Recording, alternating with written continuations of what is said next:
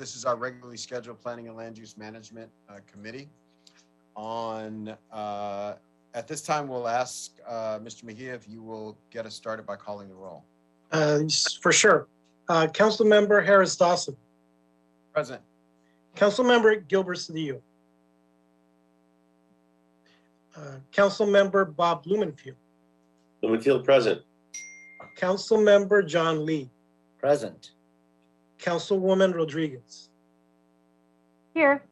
That's 4 members and a quorum, Mr. Chair.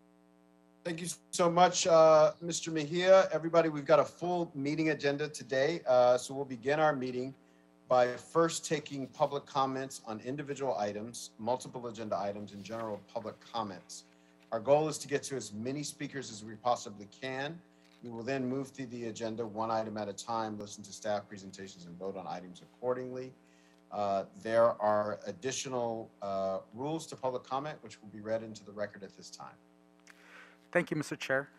Members of the public who would like to offer public comment on the items listed on the agenda should call 1-669-254-5252 and use meeting ID number 161-644-6631 and then press pound. Press pound again when prompted for participant ID. Once admitted into the meeting, press *9 to request to speak. During public comment, city staff will call on members of the public by the last 4 digits of their phone number. By pressing *9, callers raise their virtual hand to request to speak. Once a caller hears the last 4 digits of their phone number, an automated Zoom voice will ask the caller to press *6 to unmute themselves when it is their turn to speak. Once the caller is ready to speak, they must state their name and the items they are calling to speak on. Failure to do so will result in the call being muted and subsequently disconnected. Appellants and/or their representatives and applicants and/or their representatives will be allowed to speak for a total of 3 minutes per side unless otherwise noted by the chair. Members of the public wishing to speak on one agenda item only shall have an opportunity to speak for 1 minute. Appellants and applicants will be given an opportunity to speak when their item is called. Each appellant and applicant has a total of 3 minutes to speak. An appellant can choose to have a single representative speak on his or her behalf or divide the 3 minutes among his or her team. Anyone else, including an attorney or project manager, wishing to speak on an appellant's behalf who does not do so during this 3-minute period, may offer 1 minute of public comment whenever the committee chairperson opens a public comment period for the meeting, which is usually at the beginning of the meeting. Therefore, we expect that applicants and appellants have their respective teams assembled and ready to present at the appropriate times today. Members of the public wishing to speak on more than one item shall state that and shall be allowed to speak for a total of 2 minutes. Failure to raise your hand to speak in a timely manner before the comment period before the item ends results in forfeiture of the opportunity to participate in public comment for this item. Madam City Attorney, please provide additional guidance on public comment. Pretty sick. Adrian corresponding City Attorney's Office. Oh, sorry, Council Member. I'm sorry. Councilmember Cedillo for the record. Present. Duly noted. Adrian corresponding City Attorney's Office. When speaking on the agenda items, you must be on topic. Our goal is to get through as many speakers as we can. If you are not speaking on topic, or if we cannot tell whether you're speaking on an agenda item, I will provide one brief warning. If you do not immediately and clearly return to the topic, or if you continue to stray off topic and disrupt the meeting, you will forfeit the rest of your time and we will move on to the next speaker. We will inform you when your time is up. Thank you so much. Before we turn to public comment, I want to open the floor for amendments for any of the items on today's agenda. So we get those in. If we have any from Department of City Planning or from impacted council offices or from members of the committee, now is the time to make those. All right, seeing none, I have one that I want to introduce for item number 7, Mr. Mejia. 1, reinsert the following language in attachment 2, LAMC 104.03, A2, section 3, any entity that is incorporated outside of the United States. 2, instruct the Department of Cannabis Regulation and the Office of Finance in consultation with the city attorney to prepare a report with recommendations within 90 days on foreign ownership to have a better understanding of how much foreign financial investment exists in the city's cannabis market and the implications of keeping the prohibition. Duly noted, Mr. Chair. Thank you so much. And now we'll go to public comment.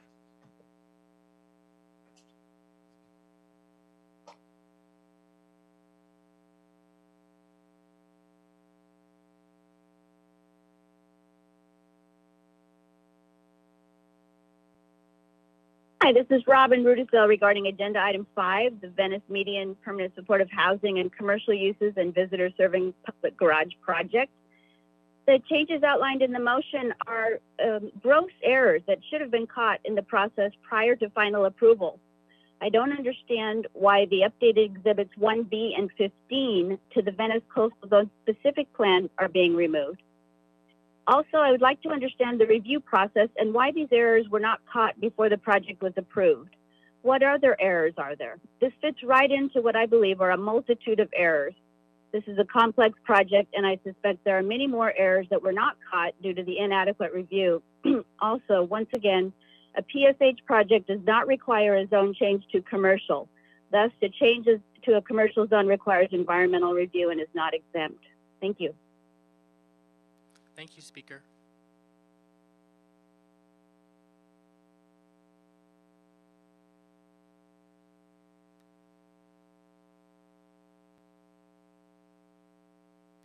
Caller with the number ending in 5222, please press *6 to unmute yourself.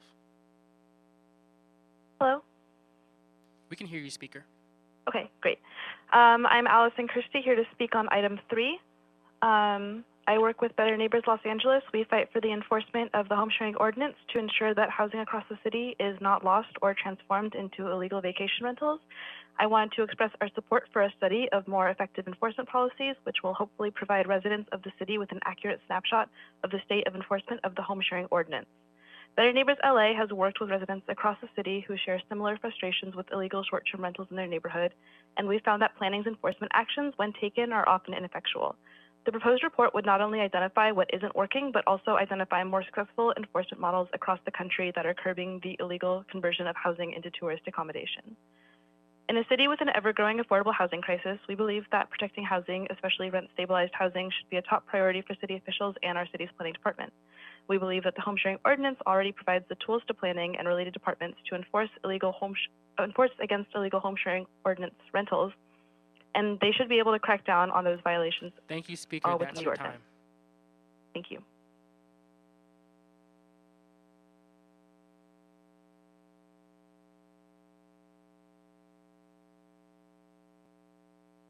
Hi, my name is Ann Gagan. I'm calling to item number 13 to support the appeal 655-6561 Franklin Avenue. According to the notice of exemption, official document on file, it does not place this project in Alcos Priolo or very high fire severity zones according to ZEMIS. I don't know what ZEMIS they were referring to that they put in that document.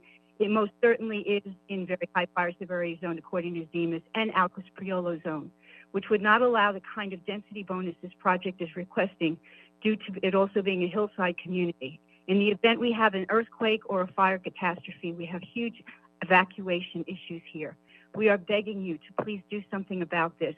Those densities, those lower densities for very high fire severity zones are there for a reason. It's for our public safety. Is the city willing to take the responsibility if we have a catastrophe like that and we cannot get out of our hillside community because the city gives density bonuses way above beyond what is allowed in a very high fire severity zone? We sent the map, we sent the ZEMIS paperwork Thank you, into Speaker. the file. That's your time. Thank you.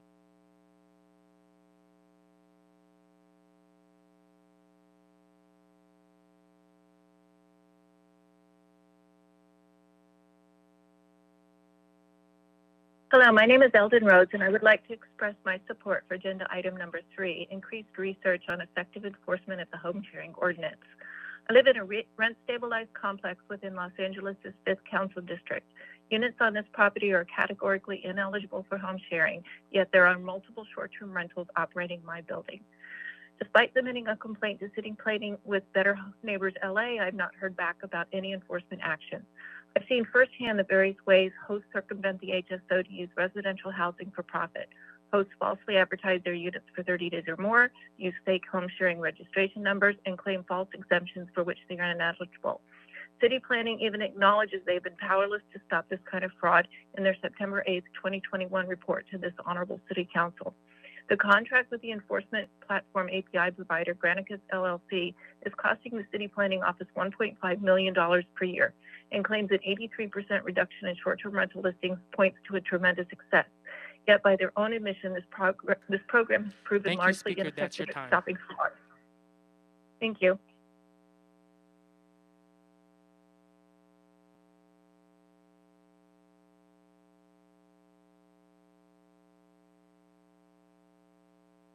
Hello, my name is Yurka, and I'm calling about Agenda Item 9 to urge you please to recommend designation of the Paul Revere Williams House as a historic cultural monument. Williams designed magnificent residences as well as commercial and institutional buildings across Los Angeles. The story this modest house tells of a brilliant path-breaking architect who built beautiful homes for his affluent clients, but was forced by racist housing policies and practices to live in this house and neighborhood, is as worth remembering through preservation of this building, as is the preservation of any of his buildings in Los Angeles. It is very important to the story of Los Angeles. Thank you for your time. Thank you, Speaker.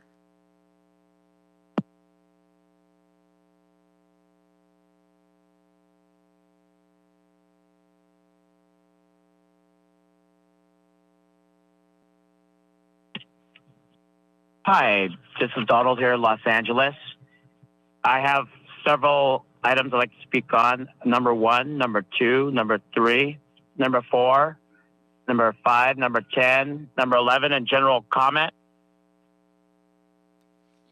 You have 2 minutes. Thank you. I noticed that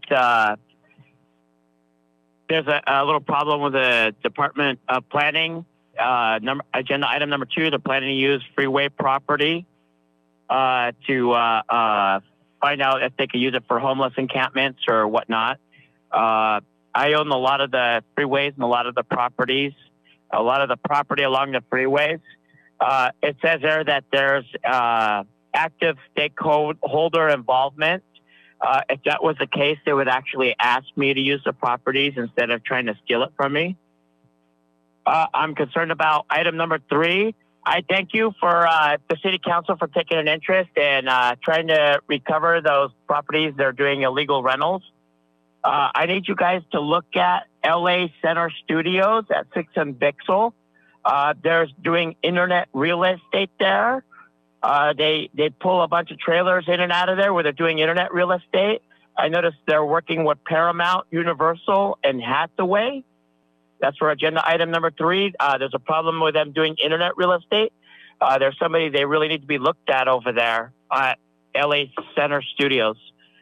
And as far as agenda item number 5, I noticed that there's a lot of turmoil about these properties in Venice. There's a lot of file corrections. I don't really know who owns the property, but it seems to be people are transferring it around and the value's going up in large amounts. And item number 11, I'm really concerned about Irwin 1 and the property at 6561 Franklin Avenue. It looks like they did a file correction and somebody sold it back and forth. I don't know if that was one of my properties or not, but there could be a problem with it. I'm having a problem. I don't know if this Irwin is the same one with the racetrack over by Irwindale. I don't know if that's the same Irwin or not. That's your time.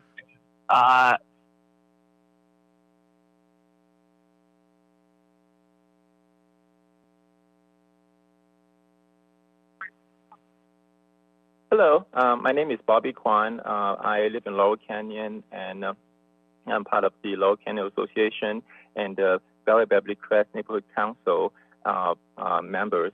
And I want to speak on item number 3 on the home sharing program.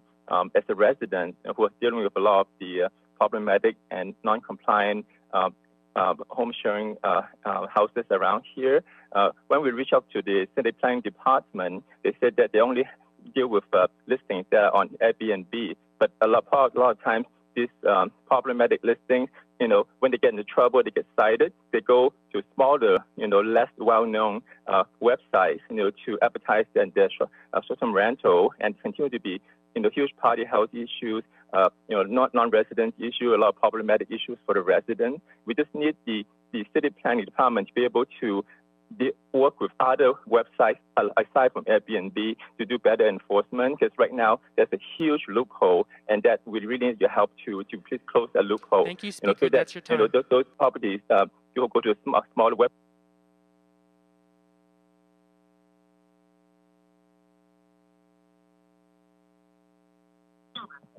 Hi, my name is Ellen Evans, and I'm calling in on behalf of Bel Air Beverly Crest Neighborhood Council. Is this the correct time for my comment? Correct. Okay. How much time do I have? You have 1 minute. For neighborhood councils have 1 minute? We've submitted a CIS on this. Okay. I thought we would get at least 2 or 3 minutes. Our I'm the chair of the ad hoc committee on home sharing and party house ordinances. Our committee was formed in 2019 to address pressing and widespread hillside concerns related to short-term rentals and legalization of short-term rentals by the city of Los Angeles. The pressures that short-term rentals put on housing markets are well documented and have obvious impacts on the availability of housing and therefore homelessness. Our committee focused on neighborhood issues, which were primarily safety, quality of life, and faith in government issues. We had a lot of questions that we talked about, and I was going to tell you what they were, but there's not time. So with each question, we sought to deepen our understanding. Finally, we submitted a list of proposed revisions to our neighborhood council, which they passed, and which we then presented to staff from the offices of our 2 council members. We expended our work to understand that regulation of short-term rentals is a global discussion, and many worldwide tourist destinations are grappling with it, That's your just time. as we're grappling.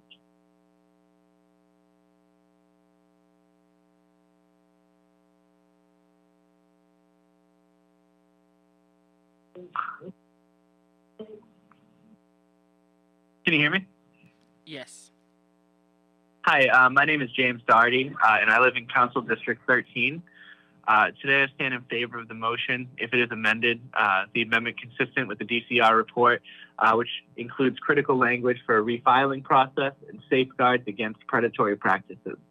In addition, we also urge the committee to include additional amendments for supermajority voting protections, cooperative shares for equity applicants, and the ability for applicants to move to another community plan area. Let's do the right thing and prioritize social equity now, not later. Thank you. Thank you, Speaker.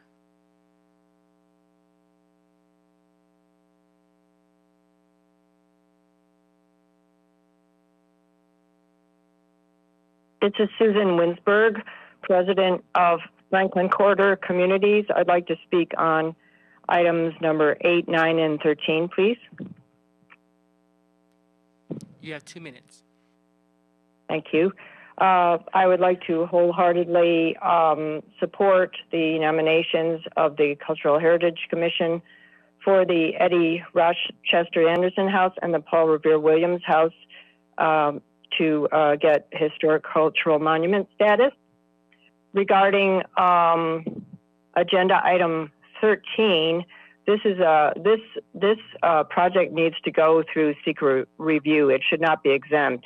It's a very sensitive property, a very sensitive area, and the building as it's been planned right now would be very dangerous for the stakeholders. Many issues, not just that it actually is in a very high fire hazard severity zone, and it is on the Alquist Priolo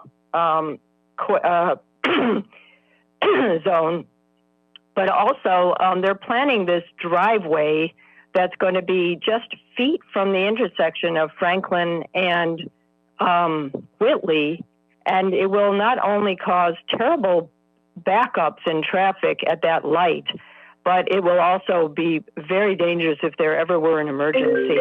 Oh, I'm sorry about that. The fact that there's no setbacks or very, very little setback, also creating this density in this sensitive zone is just totally dangerous and wrongheaded. They're planning a double height and a roof deck on a very steep hill, which will be at the same level as many people's bedroom windows because this is a steep hill. So that's also going to be causing a lot of noise pollution and lowering the quality of life for the whole neighborhood. So please grant this appeal. This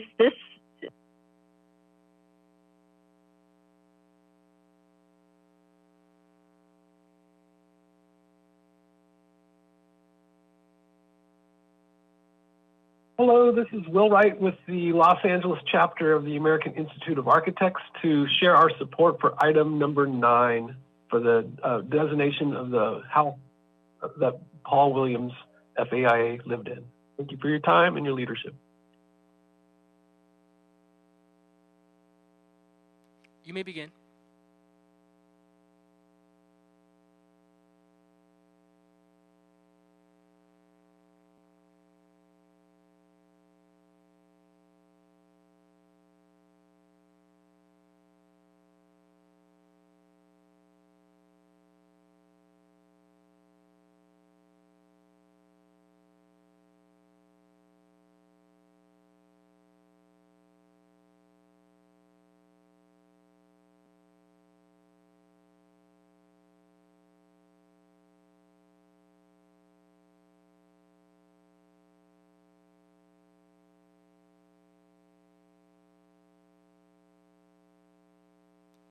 Caller with the number ending in 1656, please press star 6 to unmute yourself.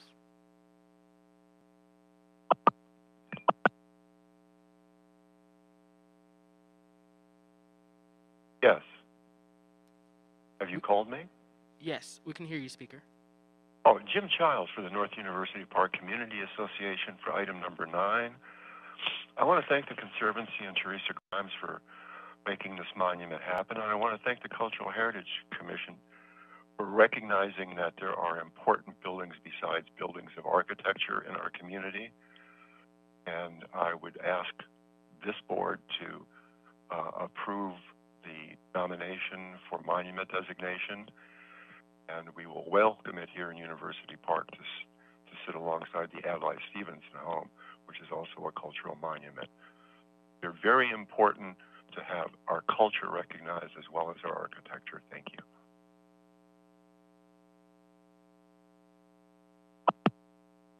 Thank you, speaker.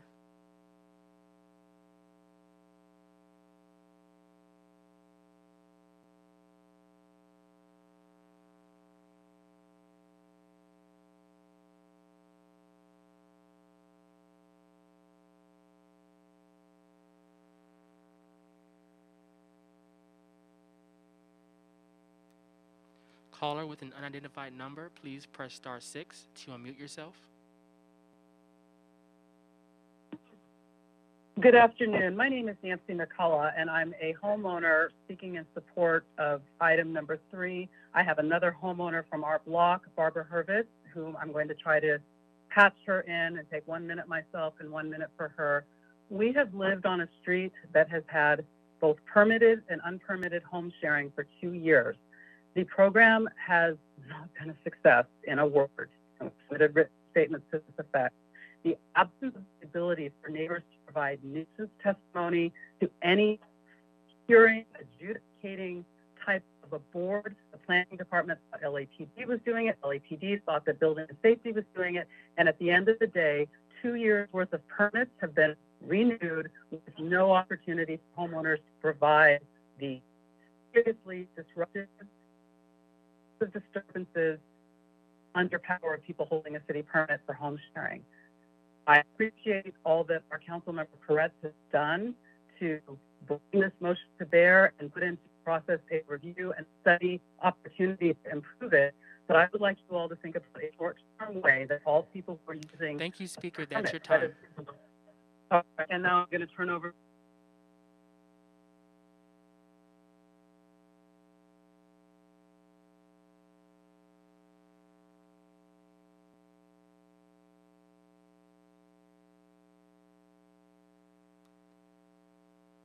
Caller with the number ending in 8876, please press *6 to unmute yourself.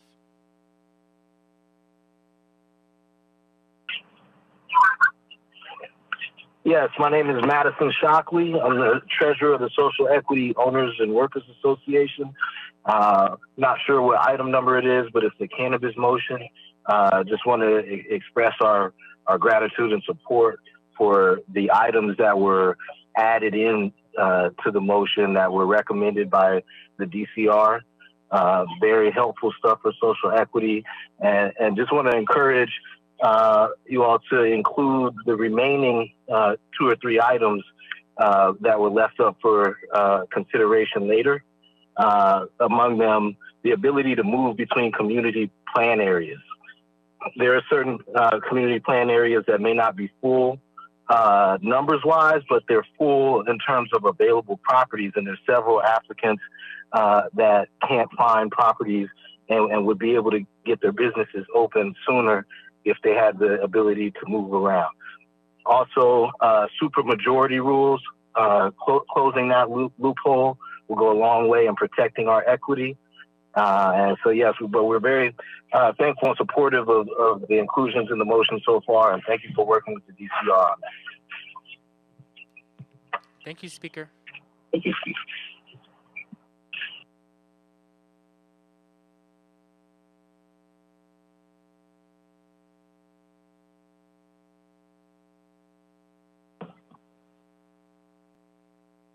Yes, can you hear me? Yes. Yes, thank you. I'm here to speak on item number 9. My name is Stephen Sand, calling from the Westwood community, calling to urge the committee to please support the nomination and the recommendation from the Cultural Heritage Commission on the Paul Revere Williams home. The fact that today is quite a reminder of the incredible importance of honoring not just our architecture, but the culture and the history of this city. The fact that this man was a giant in his field, he's left behind incredible monuments across the city, and the fact that this was his very modest home underscores the need to recognize this property. If you think about it, across the country, we honor places where George Washington slept and other important figures, and it is very important that we preserve this monument, this home, to remind us that from a very modest place, greatness was created, and greatness that has been the hallmark of Black excellence in this city. And I would urge your committee, please, to support this very worthy nomination. Thank you. Thank you, Speaker.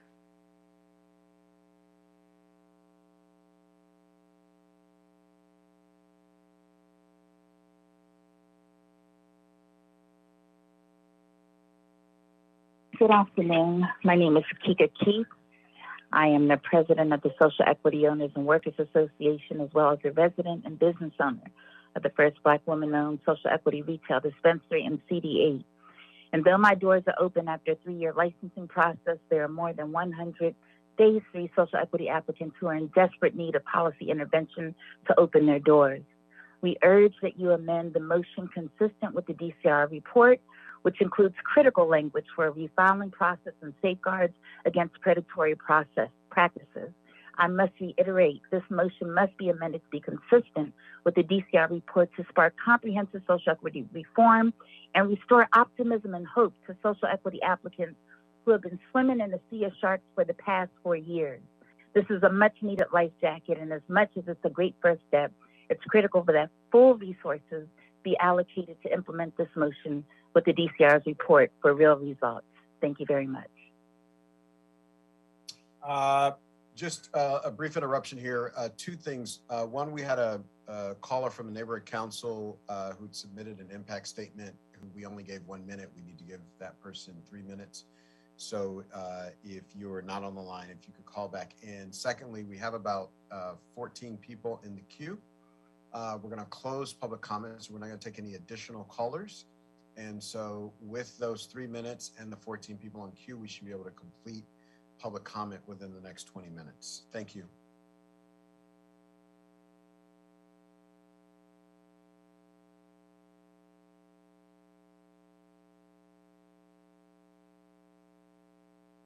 Hello, can you hear me? Yes. Hi, my name is Kenyatta Bakir, and I live in Council District 11 in Playa del Rey. I am a social equity applicant, and today I stand in favor of the motion if it is amended consistent with the DCR report, which will include critical language for a refiling process and safeguards against predatory practices. In addition, we also urge the committee to include additional amendments for supermajority voting protection, cooperative shares for equity applicants, and the ability for applicants to move to another community plan area. Please, let's do the right thing and prioritize social equity now, not later. Thank you for all of your hard work on this. Thank you, Speaker. Thank you.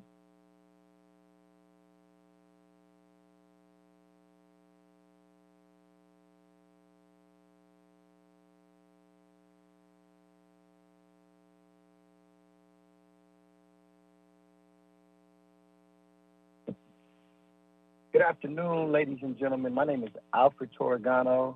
I am a social equity entrepreneur and stakeholder in District number 3. I live in District 3, but my business is in District 10. And I'm speaking on item number 7. I just want to encourage and urge the council to really prioritize social equity now, not later.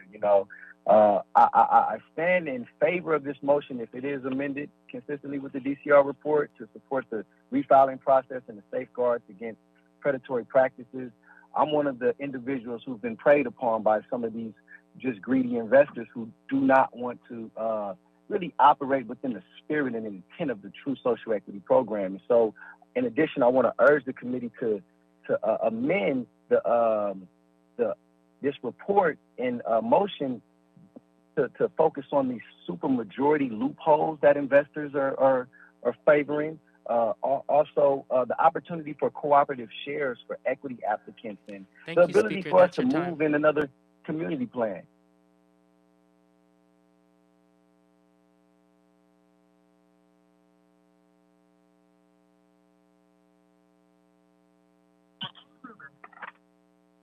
Thank you for this opportunity to give my comments again.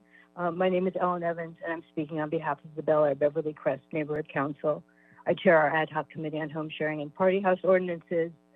Our committee focused on neighborhood issues, which were primarily safety, quality of life, and faith in government issues. As we were initially meeting, our biggest concerns were how the city would handle apparently false claims of primary residency, how problem locations would be dealt with, and how the provisions related specifically to very high fire hazard severity zones would be enforced. As the registration system came online, and then as enforcement officially began, the questions and concerns grew, and they grew because of observed nuisance activity, proliferation of non-compliant listings, and apparent roadblocks in efforts at enforcement related to specific locations and specific websites. Some questions that came up repeatedly from neighbors and committee members were, why wasn't permit and fine information publicly available? What happens when people call the complaint line? And initially, why weren't fines being levied for the large number of non-compliant listings? And once fining did begin, why were fines being levied at a flat rate that would not impact operators in our area when the ordinance allows for larger fines? Why weren't short-term rental brokerage sites being fined when we could identify several with a large number of apparently non-compliant listings and when there was a clear provision for that in the ordinance? How could we be certain that special provisions for rentals in very high fire hazard severity zones were being followed when there was no outside enforcement mechanism? And with each question, we sought to deepen our understanding of the nature and mechanisms of the system so we could seek appropriate solutions, which, as I said before, we submitted to our 2 council members, and then began our understanding of regulation of short-term rentals as a global discussion. Many worldwide tourist destinations are grappling with it, just as we are grappling with it in Los Angeles. What's the best way to regulate short-term rentals in a way that allows neighborhoods to maintain a good degree of stability while providing a certain amount of freedom to property owners and residents? Some municipalities are on their second or third revision of their rules. Some municipalities have ways for neighbors to petition for permit revocation. Some inspect short-term rentals. Some require hosts to be available to solve problems 24/7. There are good ideas out there, and we presented our favorites in our CIS, which is to say that nothing should be stopping good information and good ideas from being put to use here in our own good city. Bel Air Beverly Crest Neighborhood Council wholeheartedly supports this motion and thanks Council members Rahman and Koretz for working with their colleagues to bring this motion to Council. Thank you, and we urge swift passage of this motion and ultimate adoption of fair and effective enforcement measures. Let's have Los Angeles be the gold standard for regulation and not leave neighborhoods out in the cold. Thank you very much. Thank you, Speaker.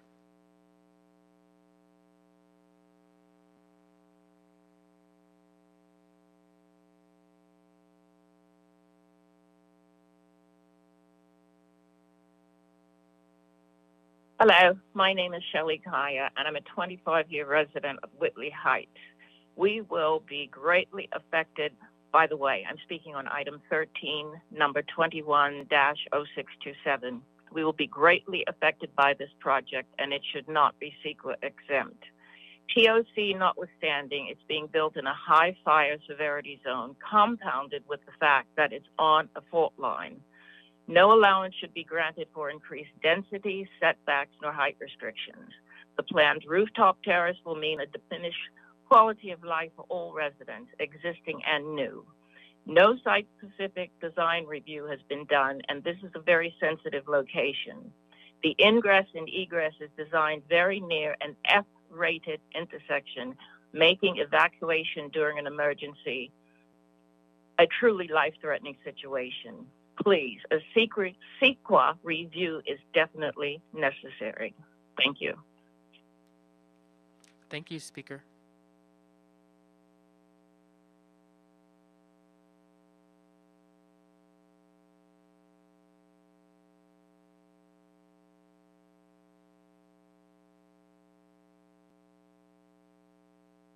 Hello. My name is Tyrone Session, and I'm a resident of District 37, and I want to speak on agenda item number 7. As a social equity advocate, I am requesting that you support the DCR's report recommendations, which include amendments for a refiling process, and also include safeguards against predatory practices.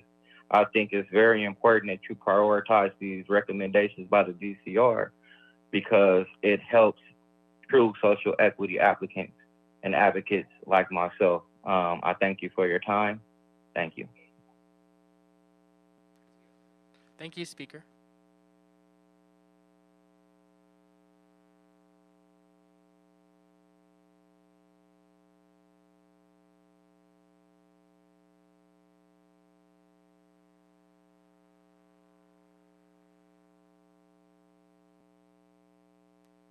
Caller with the number ending in 5065, please press *6 to unmute yourself. Hi, it's Donald here in Los Angeles.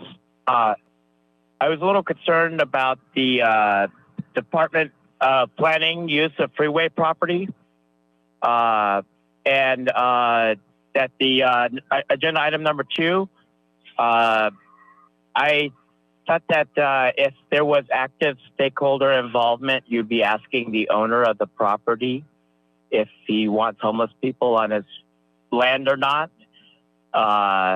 Probably not. My property assessor code is 0. I own a lot of the property along the freeways.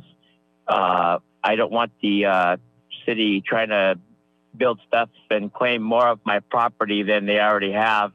They haven't even paid me for the stuff that they're claiming.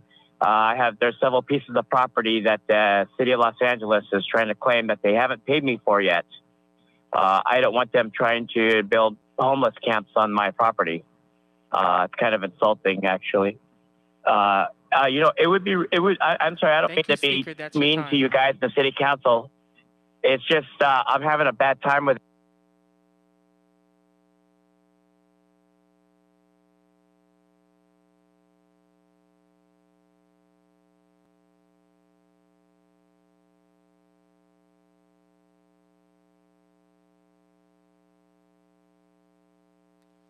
Caller with the number ending in 6801, please press *6 to unmute yourself.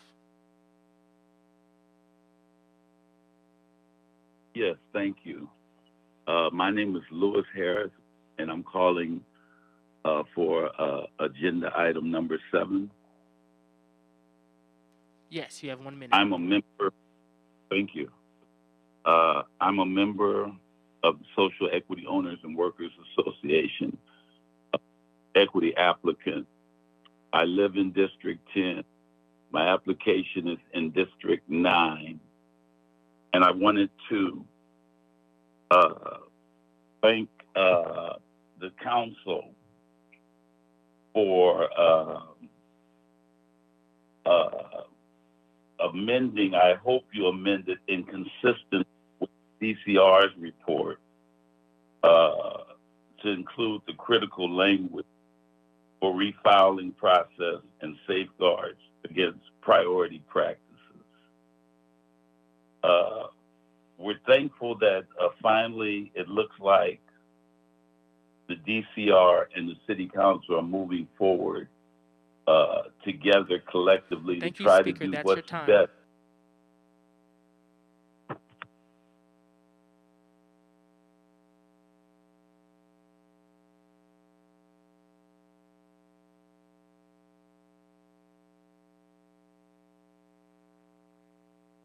Hello? Yes, we can hear you, speaker. Okay, hi. My name is Stephanie Savage. I'm with the Laurel Canyon Association and Bel Air Beverly Crest Neighborhood Council. I'm speaking on item 3, and I want the council to seriously consider the enforcement of home sharing properties in the very high fire severity zone on concerns of non-compliance. Specifically, the LAFD must verify that brush clearance has occurred recently or ever on the subject property, and that the LADBS must do physical checks to verify that the portion of the home being shared ever had a certificate of occupancy. Check if the property has any available parking on site in the event that the garage is being home shared. Verify that there are smoke detectors or non-smoking signs that were required in the original ordinance. Home sharing licenses should not be given or renewed without these basic safety checks in the very high fire severity zone. These safety checks will save lives of stakeholders and people home sharing, and it's easy. Thank you. Thank you, speaker.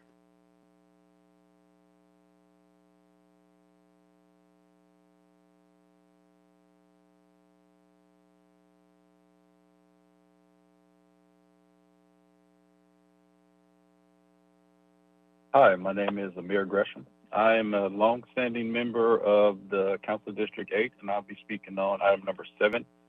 I'm a Phase 3 Retail Round 1 applicant, as well as a Phase 2 business owner. And I'm calling in today to reiterate some of the points that were made by other social equity applicants, as well as business owners. I want to state that I stand in favor of the motion, only if it's amended to be consistent with the DCR report, which includes critical language for the refiling process and safeguards against predatory practices. In addition, I, like all the other applicants, urge the committee to include additional amendments for supermajority voting protections, cooperative shares for equity applicants, and the ability for applicants to move to another community plan if necessary. It is imperative that you do the right thing by prioritizing social equity now and not later. Thank you very much. Thank you, speaker.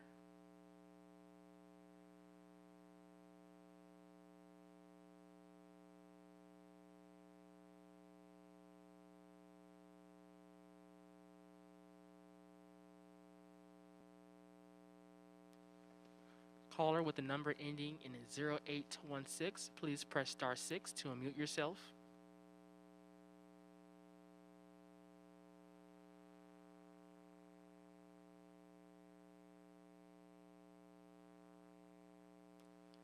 Caller with the number ending in 0816, please press star 6 to unmute yourself.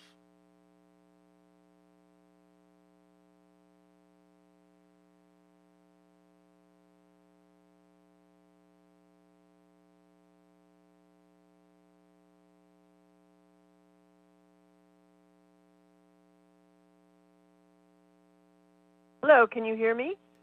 Yes, we can hear you, speaker. This is Jean Frost speaking on behalf of the Empowerment Congress North Area Neighborhood Development Council, NANDEC, on items 4 and 9 for which we submitted CIS statements. I wanted to know how much time I would have. You have 3 minutes, caller. Thank you. First, the Neighborhood Council is in support of item 4 conditionally. We had extensive meetings with Dwayne Gathers and Alfred Frejo. We will support it provided the RD 1.5 underlying residential zoning is preserved in any future development, and also that the lot be used exclusively for the AAA because it is an interior lot and should not be used for other extensive parking uses. Secondly, we strongly support the nomination of the Paul Williams House. It is critically important to understand part of Los Angeles history, a prominent and leading architect who would be designing homes in Bel Air and expensive neighborhoods, yet because of covenants could not live in the neighborhoods in which he was a prominent architect and did great work. So we urge you to support item 9. It's a very important element to the cultural and architectural, well, not necessarily architecture, but cultural heritage of the NANDEC area. And also, personally, not on behalf of the council, I would like to say this is Jean Frost, neighborhood resident of Council District 1. I would like to support also the scholarship and nomination for item number 8. Thank you very much. Please vote in favor of 4, 8, and 9. Thank you.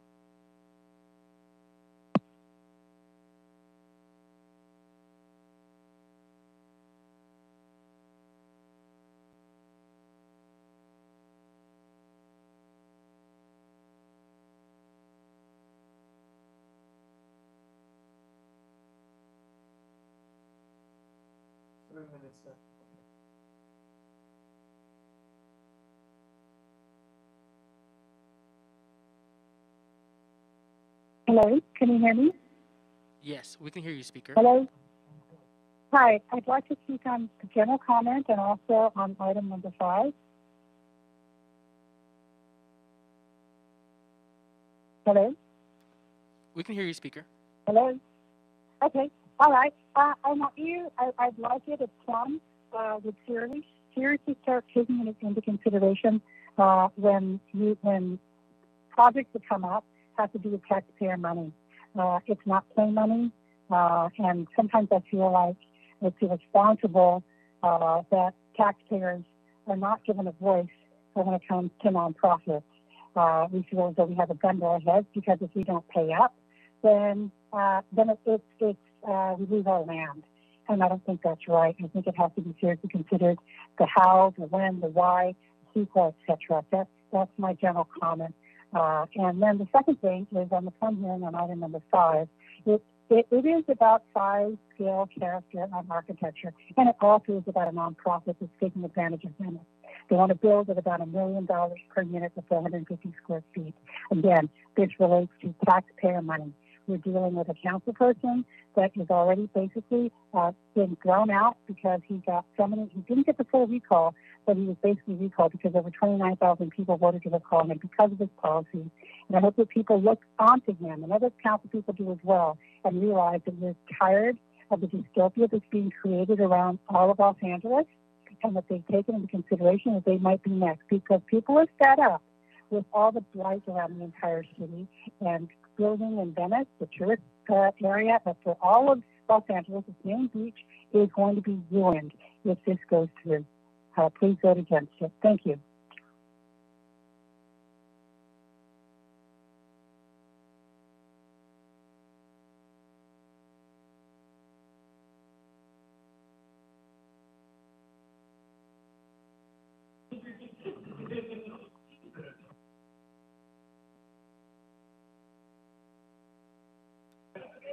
Hello?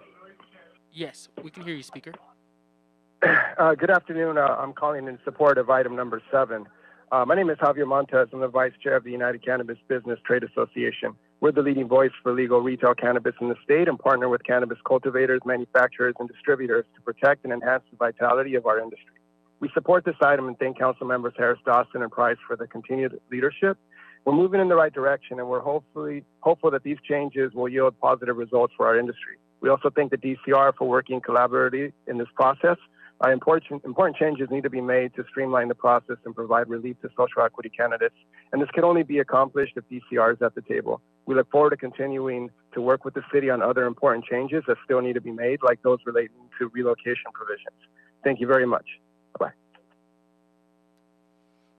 And that concludes the time allotted for public comment. All right, thank you to everybody who called in and participated in our public comment availability on the various items that we have there. There is, Mr. Mejia, a request to continue item number 1 until a date to be determined. Duly noted. Excellent. All right. And then as chair, I am asking that we adopt item number 4. I'm sorry, item number 2. Item number 2 in District 4 on consent. It's been seconded by Mr. Cedillo. Duly noted. That takes us to item number 3. Rahman, Blumenfield, Bonin, Koretz, and De Leon. Yes, this is a motion, Mr. Chair and committee members, instructing various departments to prepare a report in 90 days relative to unpermitted and non-compliant home sharing operations in the city. We heard several callers from various neighborhoods call in on this item. And if there's no objection, we'll also take this item on consent. Very good. Seeing no objection, that'll be the order. And then, Mr. Mejia, items number 4 and 5, could read those into the record, recommending that those items be taken on consent as well. Yes, Mr. Chair, committee members. Item 4 is a mitigated negative deck, the related CEQA findings. A report from the Planning Commission for a general plan amendment and a zone change from restricted density multiple dwelling zone to the commercial zone to replace an existing surface parking lot with a 5-level parking structure located in CD9. The recommendation is to approve the environmental clearance, the mitigated negative deck, the general plan amendment resolution, the zone and height change ordinance, as reflected in the corrected letter of determination dated January 27, 2022. Item 5 is a motion, Bonin Rahman. It's asking the council to rescind an earlier action as it relates to a resolution to amend the Venice Community Plan to correct errors in the exhibits that were attached to the resolution, which did not include the complete set of maps. The recommendation therein is to adopt the motion, Mr. Chair and committee members. I will call the roll. Councilmember Marquise Harris Dawson. Yes. Councilmember Gilbert Cedillo. Yes. Councilmember Bob Blumenfield. Blumenfield, aye. Councilmember John Lee. Aye. And Councilwoman Rodriguez. Aye. That's 5 members and unanimous, Mr. Chair. Excellent. That takes us to item number 6. Item 6 is a communication from the mayor relative to the appointment of Mr. Steve Kang to the Central Area Planning Commission for the term ending June 30th, 2022. All right, Mr. Kang, if you're on the line, now is the time to come forward. Good afternoon, council member. Thank you so much, Mr. Kang. If you could just, in a short amount of time, tell us a little bit about yourself and why you have interest in serving the city in this capacity and what you hope to accomplish on behalf of your fellow Angelenos. Thank you. So good afternoon, everybody. First, I want to wish everyone a happy Lunar New Year and happy Black History Month. I also want to thank the committee chair, Councilmember Marquise Harris Dawson, along with all the other committee members for the invitation to address this body. So let me first start off by saying I'm honored to be considered to serve on the Central LA Area Planning Commission. And as a member of the greater Koreatown community and the central area of our city, I have engaged in various community planning initiatives that make lasting impacts in our neighborhood. And as a director at KYCC, which stands for Koreatown Youth and Community Center, and I've had the pleasure of working with many of you and your offices on various projects, which we greatly appreciate. I believe that I have the extensive experience working with the community, the stakeholders, on issues ranging from affordable housing to homelessness to youth services. And lastly, Koreatown and the central area is one of the most densely populated areas in our city. And I believe that we need representatives on the commission to provide recommendations with not only lived experience, but with the extensive understanding of the diversity for each community and neighborhood as well. So thank you all for your consideration. Thank you so much. Any questions or comments from the committee? Mr. Lee. Thank you, Mr. Chair, committee members. I've known Mr. Kang for many, many years, and you will not find someone who's more dedicated to serving the city. He's someone who's been involved with a lot of different nonprofits and has really shown a care for of what this city does and how it progresses, and someone who has an understanding of planning and how it relates to our city. So I urge you to accept this and urge an aye vote for Mr. Kang. All right, it's been moved by Mr. Lee, seconded by the chair. There's no other comments. Mr. Mejia, you can call the roll. Yes, Council Member Marquise Harris Dawson. Yes. Council Member Cedillo. Yes. Council Member Bob Blumenfield. Field aye. Council Member Lee. Aye. And Councilwoman Rodriguez. Aye. That's 5 members and unanimous, Mr. Chair. Excellent. Thank you so much, Mr. Kang, soon to be commissioner. That takes us to item number 7. Item 7, Mr. Chair, committee members, is a motion Harris Dawson Price instructing the Department of Cannabis Regulation to implement cannabis licensing changes to increase speed and equity in the process. And also, it includes instructions that were inadvertently omitted from a prior motion. In a report from the Cannabis Regulation Department, its most recent report dated January 27th, 2022, which includes an interim budget request for the proposed amendments to the municipal code relative to cannabis license application processes. Thank you, Mr. Mejia. So members, what we have before us today is the correct version of the long-awaited cannabis regulation motion that is designed to streamline some things and provide some certainty for social equity applicants who've been suffering mightily under the weight of the bureaucratic confusion that we've had on our part at the city. And so what we have before you is essentially a page was missing from the original transmission. So I'll ask for your aye votes today to send this from this committee to the budget committee. Is there any questions or discussion, members? All right, seeing none, Mr. Mejia, I'll request a second, and when we have a second, I'll ask you to call the roll. Second by. Yes, Mr. Chairman, will you be reading into the record the various recommendations at this time or later? I'm certainly hopeful that you will read those recommendations into the record at this Okay. time. I will read them now, if that's Yeah. okay. Okay. I will begin.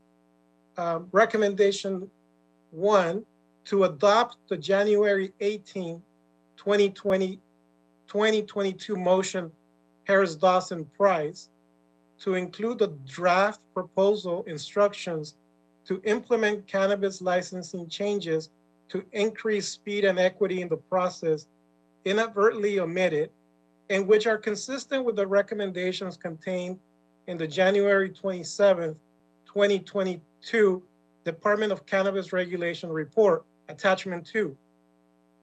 Number 2, approve the recommendations contained in the January 27th, 2022 Department of Cannabis Regulation Report, denoted as Attachment 1, and instruct the CAO, the City Administrative Officer, to prepare a report relative to the Department of Cannabis Regulation request of 21 position authorities in the Department of Cannabis Regulation, recommendation number 1, 3 positions in the Office of the City Attorney, recommendation 2, and 2 positions in the Office of Finance, recommendation 3, to ensure that they will be entirely grant funded, consistent with the acceptance of $22,312,360 from the State of California Department of Cannabis Control, as denoted in Council File 220026, and that there is no impact on the general fund.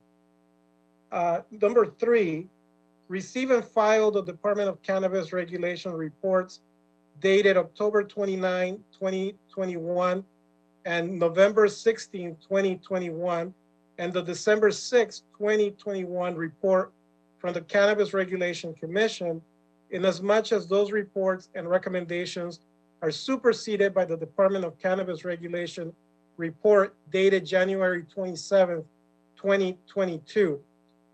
And number 4, request the city attorney, with the assistance of the Department of Cannabis Regulation, to prepare and present an ordinance as contained in the January 27, 2022 Department of Cannabis Regulation, Attachment 2, report to address application processing delays, clarify application processes, and meet the mandates associated with the city's licensing and social equity program and the state's new annual licensure deadlines. In addition, the 2 amendments that were read into the record at the beginning of this meeting by the chairman of this committee.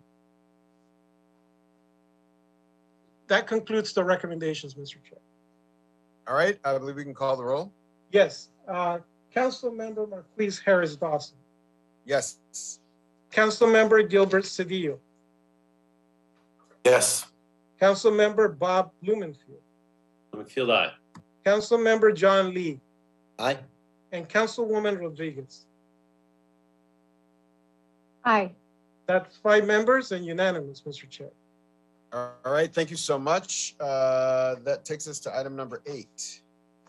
Item 8 is a categorical exemption from CEQA and a report from the Cultural Heritage Commission relative to the inclusion of the Eddie Rochester Anderson House as a historic cultural monument. Property is located in CD 8.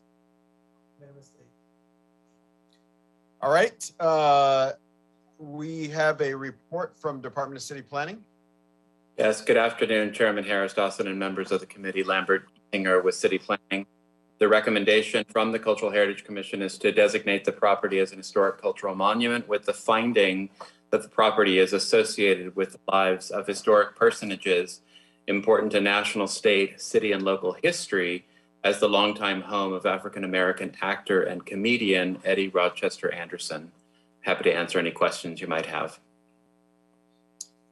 Thank you so much. Do we have any comments from our applicant, Ms. Grimes? Or any comments from the owner or family of the owner? Hello, Teresa Grimes. I prepared the application for the property owner, who is the son of the original owner, Eddie Rochester Anderson. The property owner is indeed in support.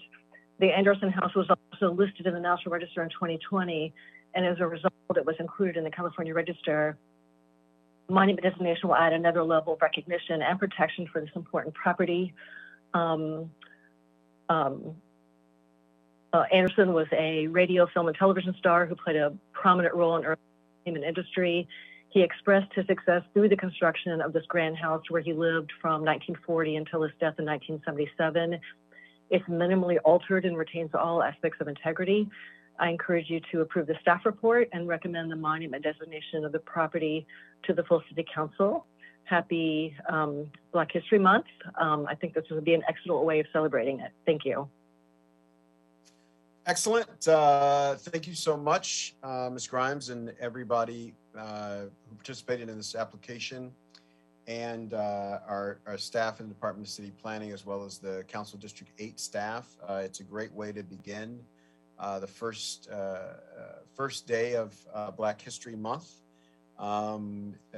Certainly recognizing that this home was had the architect, Mr. Paul Revere Williams, who is a noted architect who oftentimes isn't the architect of record, including at the Airport Theme Museum, because at that time, the architect of record was either not allowed or highly discouraged from being an African-American person. This neighborhood, the Sugar Hill neighborhood, was home to several Paul Williams's work and to several early Hollywood celebrities. Mr. Eddie Rochester Anderson, I will confess to having heard of Rochester, but I don't think I ever saw him on television or heard him on the radio. There might be members of the committee, Council District 1, that might have been able to check out Rochester in his day, but clearly a widely recognized figure in the entertainment industry. Not in person, Mr. Chair, but I enjoyed the afternoon Jack Benny show with Mr. Rochester. Excellent. I knew you would come through for me. You always do. Thank you so much. And so I will move, and I'll ask Mr. Cedillo for a second that we approve the inclusion of this Eddie Rochester house. Second. Excellent. It's been seconded and moved. Mr. Mejia, can you call the roll? Yes. Councilmember Harris Dawson. Yes. Councilmember Cedillo. Yes. Councilmember Bob Blumenfield. Blumenfield, aye. Councilmember Lee. Aye. And Councilwoman Rodriguez. Aye. That's 5 members and unanimous, Mr. Chair. Excellent. We have now, Mr. Mejia, item number 9. Item 9 is a categorical exemption from CEQA, the report from the Cultural Heritage Commission relative to the inclusion of the Paul Revere Williams House located in CD 8 in the list of historic cultural monuments. All right, we have another report from Department of City Planning. Yes, thank you, Chairman Harris Dawson.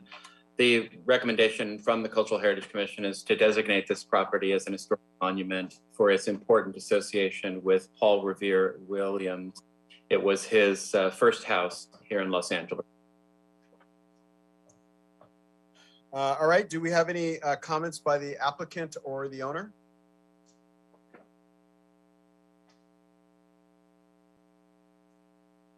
I believe the applicant was going to speak. Adrian Scott. Yes, Adrian Scott Fine, please press *6 to unmute yourself. Hi, can you hear me? Yes, we can hear you. Great. Good afternoon, council members. Scott Fine with the Los Angeles Conservancy. The Conservancy is very pleased to bring this historic cultural monument nomination to you today, and thanks Teresa Grimes for its preparation. You may have seen there is tremendous community support for this place and to see it recognized and protected. As the personal residence for architect Paul Revere Williams for 30 years, this modest house is fundamental in telling the full story about him, his family, and understanding his life and the limitations imposed upon him as a result of redlining and racial housing covenants at the time. As LA's hometown and celebrated Black architect, Williams achieved many great things while living in this simple bungalow. He shared his personal experiences and wrote about this house, which influenced his work and life. The Conservancy is committed to ensuring this house is preserved for the future and the of Paul Revere Williams as an inspiration for others. Thank you to Councilman Harris Dawson and your staff. Please support this HCM nomination. Thank you. Thank you so much. Are there questions or comments from the committee on this item? Seeing none, I just want to read it. Long overdue, Mr. Chairman. Thank you so much, Mr. Cedillo. Yes, it's a great way to kick off Black History Month, given that our audit that showed that so few of our HCMs are dedicated to the history of African Americans in the city. I'll read a quote from Mr. Paul Williams into the record. Today, I sketched the preliminary plans for a large country house which will be erected in one of the most beautiful residential districts in all the world. Sometimes I have dreamed of living there. I could afford such a home, but this evening I returned to my own small, inexpensive home in a comparatively undesirable section of Los Angeles. I must always live in that locality or in another like it because I am a Negro. And so we see the legacy of Paul Williams, designed many of the houses in Bel Air and Brentwood, and could not live there because of racial covenants. And we recognize his work, but we also recognize his struggle for a more just and equitable society. And with that, I'll ask for a second and ask for Mr. Mejia to call the roll. Second. I'd be honored to second that. Thank you. I will call the roll. Councilmember Marquise Harris Dawson. Yes. Councilmember Gilbert Cedillo. Yes. Councilmember Bob Blumenfield. Blumenfield, aye. Councilmember John Lee. Aye. And Councilwoman Monica Rodriguez. Aye. 5 members and unanimous, Mr. Chair. All right, that takes us to item number 10.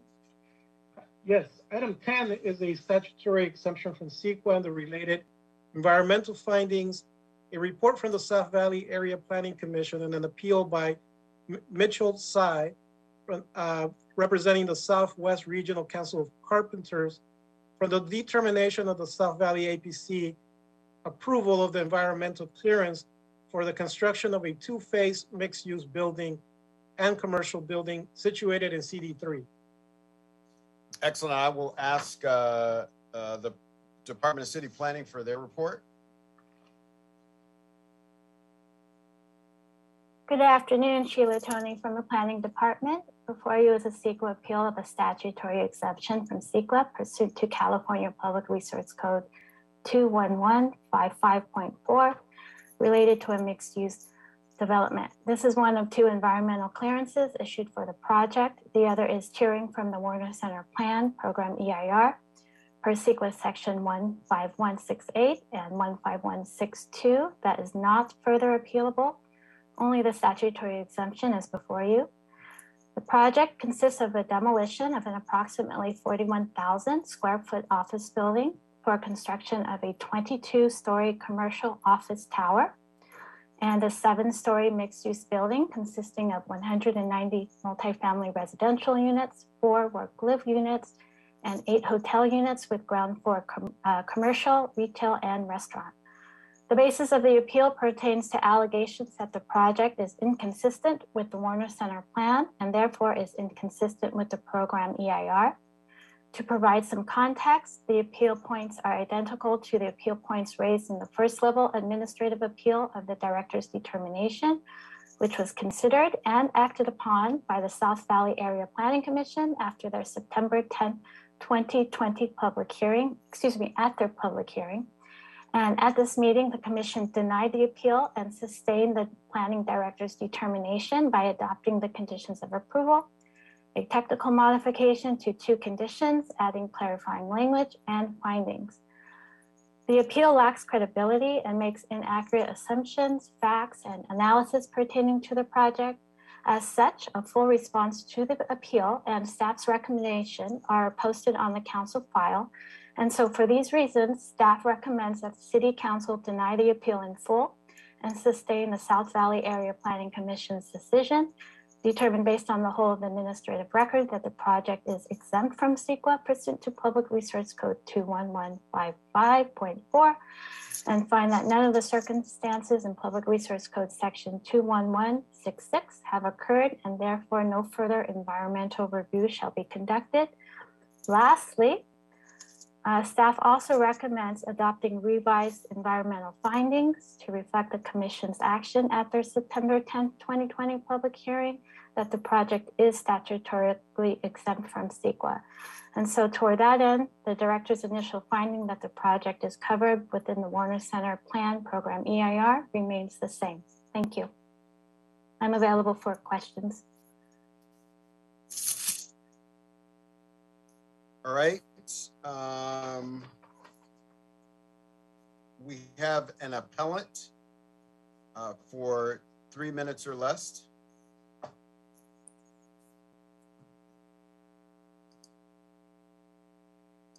Good afternoon, councilors. My name is Mitchell M. Ty, speaking on behalf of the Southwest Regional Council of Carpenters, speaking in support of the appeal filed by the Carpenters for the determination of the South Valley Area Planning Commission in approving a statutory exemption as environmental clearance for the proposed project for the 21300 project under the Warner Center 2035 plan and the Canoga Park, Winnetka, Woodland Hills, West Hills Community Plan. My project believes that this project should not be statutorily exempted from CEQA under 21155.4 of the Public Resources Code, as the project is inconsistent with both the Warner Center and Canoga Park specific plan. Section 21155.4 of the Public Resources Code requires that a project be consistent with a specific plan for which an environmental impact report has been certified in order to be eligible for the statutory exemption that is before you today. However, for a number of reasons, the project is not consistent with the Warner Center 2035 and Canoga Park specific plan. First of all, the project fails to provide any affordable housing in violation of the Canoga Park, Winnetka, Woodland Hills, West Hills Community Plan requirement that the project provide a diversity of housing choices accessible to a wide range of the city's economic stakeholders. In addition, the project entirely neglects over 130 environmental mitigation measures required by the Warner Center 2035 plan. While the municipal code only requires that the city apply all physically feasible mitigation measures to the project, the city instead excludes a large number of the applicable mitigation measures on the unsubstantiated claim that the currently applicable regulations render the environmental mitigation measures unnecessary. However, those findings are not permitted under either the LA Municipal Code, CEQA, and is unsupported by substantial evidence. In addition to that, the technical modifications made by the South Valley Area Planning Commission also similarly rendered the project inconsistent with the Warner Center 2035 plan. In particular, they removed requirements that the project pay mobility fees under the required by the chart that to be paid to the City of Los Angeles of approximately of a specific amount. Instead, the South Valley Area Planning Commission modified conditions of approval to apply the 2019 mobility fee table rather than the currently applicable 2020 mobility fee table. This violates section 7.3.1 of the Warner Center 2035 plan, which specifically states that the mobility fee rates will be assessed at the time of building permit issuance, which this project is far from having its building permits issued at this time. In addition, the South Valley Area Planning Commission removed the condition of approval requiring the developer pay a total of $1,982,000 to the city in terms of cultural amenities fees.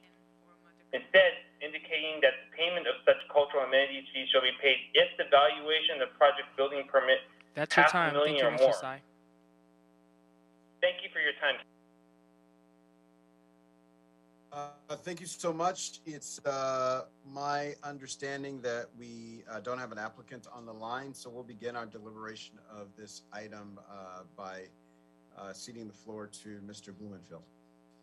Thank you.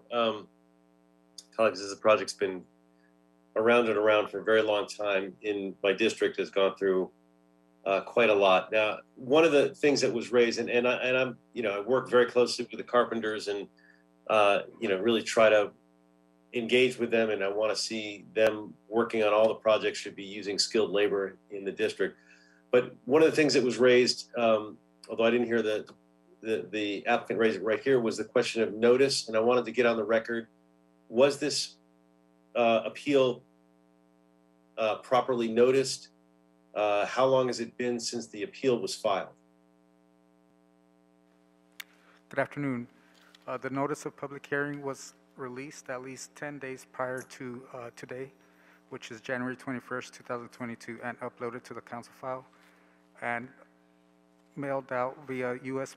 Postal Service mail to the applicant, appellant, and interested parties. Okay, I just wanted to get that clear because we always want to make sure we're giving everyone proper notice. The big question here deals with the CEQA question. There's a lot of issues involved in this, but I know we're focused, we're limited in what we can focus on. But is there a way to hear the CEQA appeal for this project that is separate from the Warner Center specific plan without actually undermining the previous approvals made for projects in the Warner Center specific area? Because just for my colleagues, the Warner Center specific area, we have one big EIR for all of the projects, and then the projects within it are often are able to use that EIR. And so when projects like this come up where there's a question on the CEQA,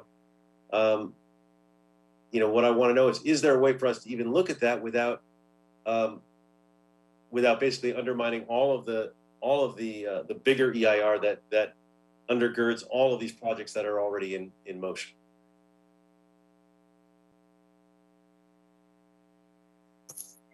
Yes, thank you for your question.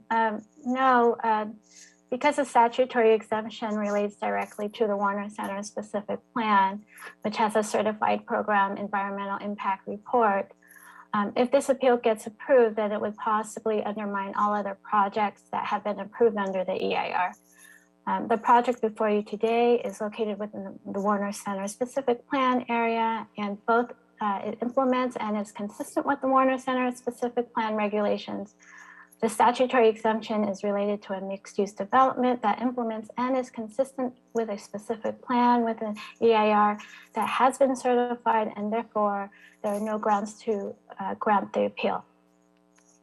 Yeah, and that's obviously the biggest nut to crack, which is one I don't think we can crack because it impacts so much more than one project. So lastly, I wanted to ask about labor. I'm always trying to work to create PLAs in the area, to create requirements to use skilled labor. Is there any way to require skilled labor for this project? Again, thank you for the question. No, the Warner Center specific plan does not require a union labor for development projects. Okay, thank you. That's it. So do we have a motion, Mr. Blumenfield? Given the answers that we have, I have to move to deny the appeal. Excellent. Okay, I'll second that motion. If there's no further discussion, Mr. Mejia, can you call the roll? Yes. Councilmember Harris Dawson. Yes. Councilmember Gilbert Cedillo. Yes. Councilmember Blumenfield. Aye. Councilmember Lee. Aye. And Councilwoman Rodriguez. Aye. That's 5 members and unanimous, Mr. Chair. Excellent. That takes us to item number 11. Item 11 is a categorical exemption from CEQA, the related environmental findings, a report from the East Los Angeles Area Planning Commission, and an appeal filed by David Wheatley from the determination of the East LA APC recommending approval of the environmental clearance in conjunction with a 920 square foot coffee shop with 40 seats located in CD4. All right, Department of City Planning. Good afternoon, council members. My name is Christina Toyle with the Department of City Planning. The item before you is only the environmental, and the appeal is the category exemption within the Silver Lake Eco Park Elysian Valley Community Plan area. In July 2021, as a zoning administrator, I approved the conditional use to allow the sale and dispensing of beer only for on-site consumption in conjunction with the proposed coffee shop, and determined that the project is exempt from CEQA. The aggrieved parties subsequently appealed the decision, and at the September 22nd, 2021 hearing, the East Los Angeles Area Planning Commission denied the appeal and sustained the zoning administrator's decision and determined that the project is exempt from CEQA pursuant to section 15301 class 1. Subsequently, the CEQA appeal before you today was filed. The appellant's appeal point related to CEQA are that it doesn't qualify for an exemption under CEQA. The appellant references numerous CEQA case laws and a reference to impacts, alternatives, mitigation measures, adequacy, noticing, challenges, and substantial changes, all related to EIRs. Here, the appellant has not met its burden of proof, and there's no evidence in the record to conclude that the project does not qualify for an exemption. The other appeal points are not related to CEQA and were mainly the same appeal points raised during the East Los Angeles Area Planning Commission hearing and are related to the improper notice of public hearing, traffic, and LAUSD correspondence, sensitive uses, and the administrative record. As stated at the East LA APC, the noticing included the 500-foot radius in accordance with the Los Angeles Municipal Code, the 920 square foot coffee shop did not require a traffic study per DOT threshold. The LAUSD letter was regarding outdoor seating and construction impact, and there are no outdoor seating proposed and only involves tenant improvements. And lastly, the case was available for review at our records management with a complete administrative record. That includes my presentation, and I'm available for any questions. Thank you. All right, do you have anything from the appellant?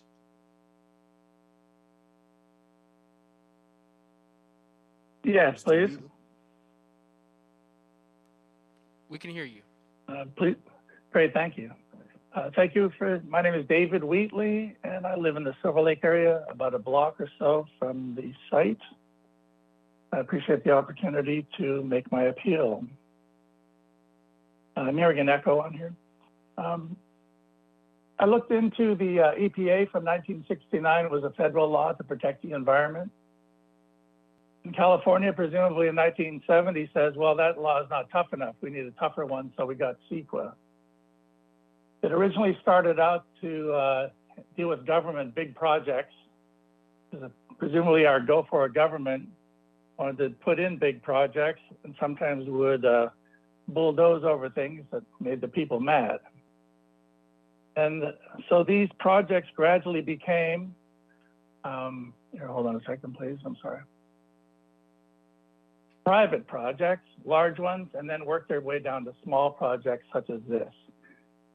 And then there was a concern that people were slowing down, activists were slowing down small projects by complaining about snail darters and spotted owls, God bless them. And so the legislature set up some exemptions of projects that were considered too small to be governed by CEQA. And that's what this one is. This project is basically, so there are two main things that I've come across in CEQA.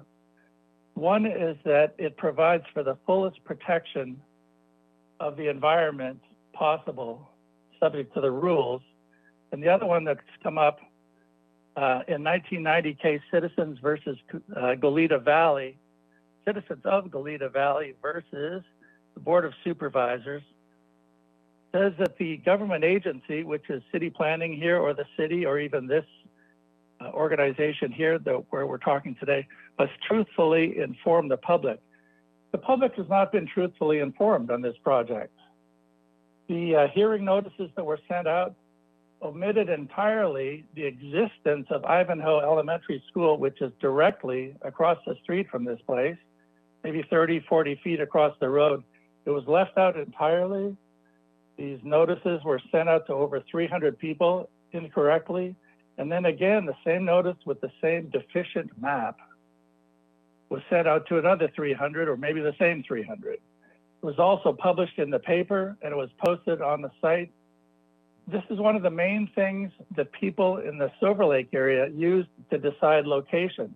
Trader Joe's on Hyperion and Ivanhoe Elementary on Rowena, or on Herkimer technically, but at the corner of Rowena, right across the street. And because the public, in the broadest possible sense, was not informed as to the role that CEQA could play, whether the city planning thinks it's exempt or not. Thank you, Mr. It's not really up That's to your them time. to decide. I heard another noise.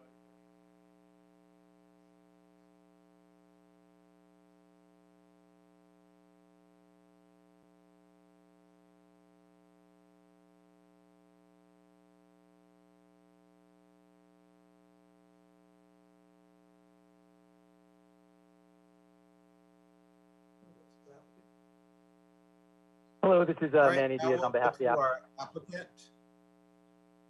Yes, hi, this is Manny Diaz from FE Design. I am the applicant's representative. How are you today? The applicants are longtime community stakeholders. They own multiple businesses in Silver Lake, including a salon, which is actually located on this property. So they've been active parts of this community for over 10 years, and it's really one of their dreams to open up this cafe that serves coffee, sandwiches, pastries, and craft beers. So we presented this project to the Land Use Committee of the Silver Lake Neighborhood Council. We notified everyone within 500 feet that we were going to this council meeting. We received an approval from them. We received another approval from the General Board. We have an approval from the LAPD, the Office of Zoning Administration, the Planning Commission have all supported it. The cafe itself is allowed by right in the zone. Building and Safety has already issued construction documents for this. There's no addition of floor area. It's really just a 920 square foot tenant improvement. It meets all zoning, building, and health codes. So the issue today is just whether environmental impacts arise from a beer license. But in the state of California, no entity, no municipality requires anything resembling an EIR for someone to sell beer at a by right cafe. And that's precisely because there's existing processes and procedures in place that mitigate those impacts. The zoning code, the building code, the zoning administrator's 28 conditions, they all accomplish this end. This stretch of arena, it's a great little eclectic neighborhood. There's retail stores, the school is there, but there's also offices, a spa, there's other restaurants. It really does fit in well with this neighborhood. There's no dancing, no live entertainment. There's no outdoor seating, right? There's no, that just doesn't happen here. It's really just a small cafe with a beer license. Anybody within 500 feet of this premises knows exactly where Ivanhoe is. Everybody in the neighborhood knows. It's obvious, right? If you get this letter, you're within 500 feet. So I just don't feel like that's an issue. So once again, thank you for my time here, or for your time here, sorry. And we ask you to deny this appeal. Thank you.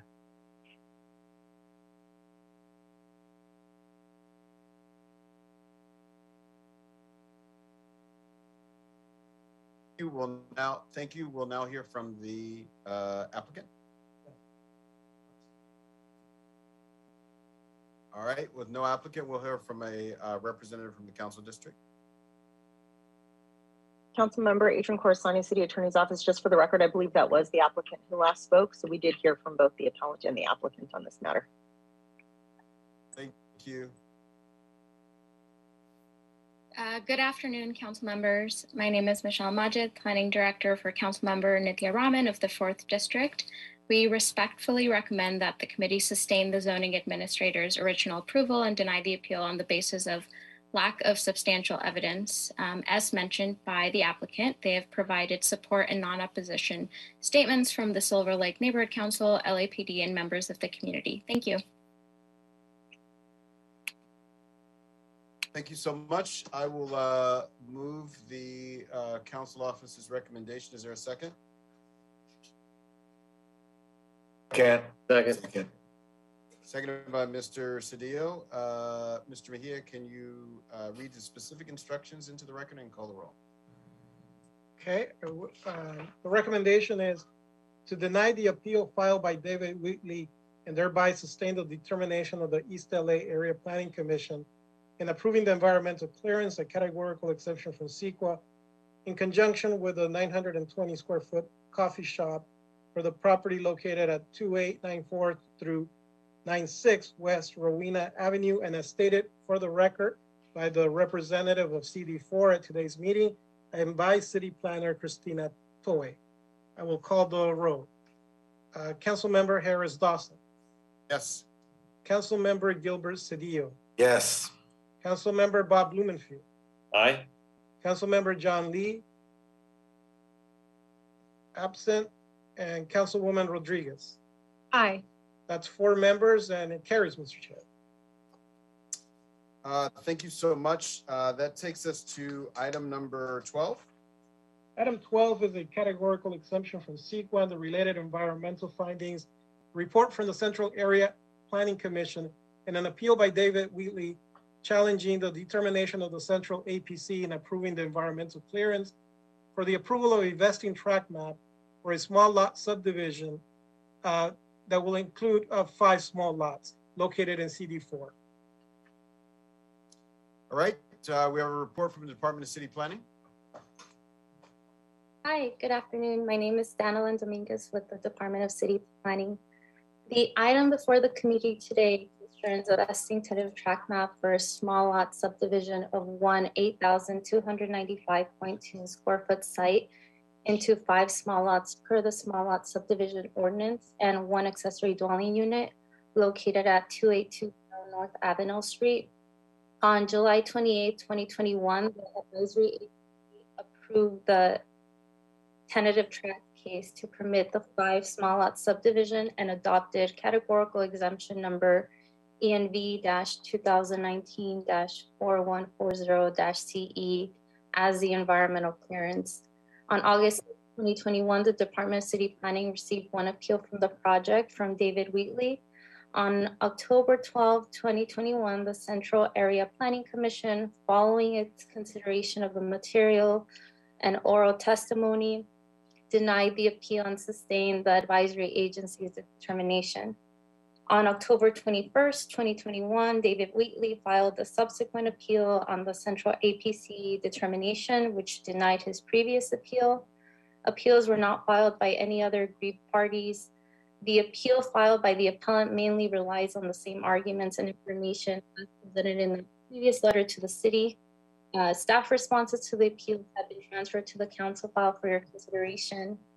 Based on this information, staff recommends that the Plum Committee deny the appeal and sustain the original determinations by the Central Area Planning Commission.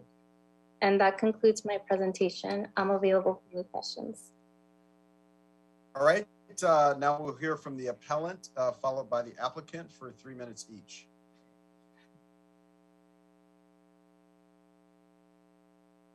Thank you very much for the opportunity to speak again. Yes, this property is just down the hill from me. And I would like to bring in, if this were cut and paste, I hear some sound on here, please. What I said earlier about these small projects. This particular project would like to demolish a 1-story home and demolish a 2-story duplex in the back. This is on an alley, so it's not known if there's sufficient width in the alley for emergency vehicles.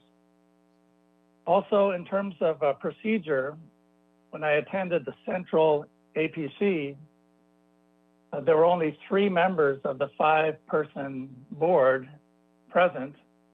And when I did a subsequent check to make sure everybody had filed their Form 700, which is a state form, and their Form 60, I found out that one of the 3 had not filed the Form 60. So it's my understanding that there was no quorum present at that meeting, and therefore I would like to request that that meeting be reheld and this item be reconsidered. And I don't want to out the person's name, but just it's Miss Lawrence. She sounds very nice, but for some reason she did not turn it in and therefore could not qualify to be a part of the meeting and vote on it. And therefore the denial of my appeal should be considered improper. As far as cumulative CEQA, there are a number of projects going up on Waverly Drive, 3 of them in particular, that are coming online soon. That would be, and this one would be in addition. And I think most people think of CEQA, well, it's got to be something devastating, some sort of chemical effluent coming out of a giant factory. It doesn't have to be that for small projects like this. It can just be simply that there's a significant increase in traffic at this particular intersection for this particular place. And also, my way of thinking, and I wish I had a legal citation on this, the city, the agency, should be doing more to explore the exceptions and not just say, well, let somebody else bring the exceptions. If they're going to do a full CEQA evaluation of this to prove that it is exempt, they need to do a full evaluation that explores all of the exceptions, all of the possible exceptions, list them in the staff report, and then explain why none of them applies, and they have not done that. So they're deficient in their report, and I ask that you grant my appeal. Thank you.